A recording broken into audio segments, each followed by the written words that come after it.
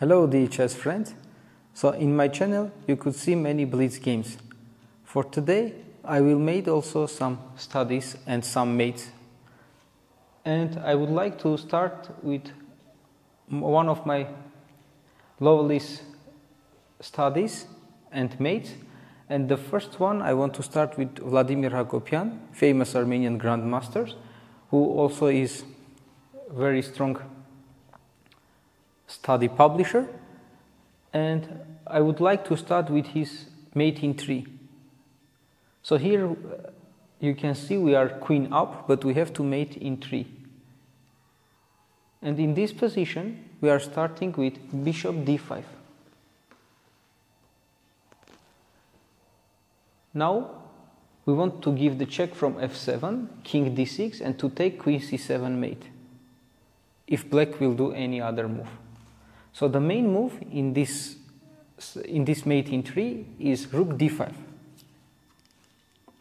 So the idea is, if we take knight d5 check, blacks are playing king d6, and there is no mate in 1.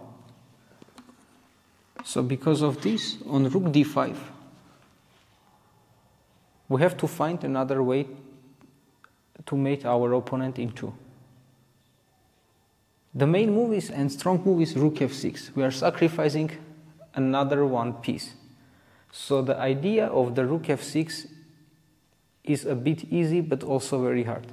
We are stopping king d6 and king can't escape from the mate set. If black will take king f6, now knight d5 is a mate.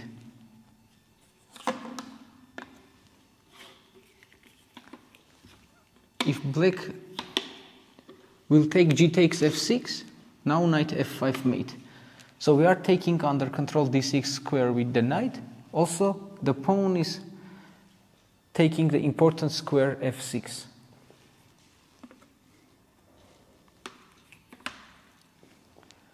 Here if blacks will play something like e4 check, we are giving another check with mate, knight d5.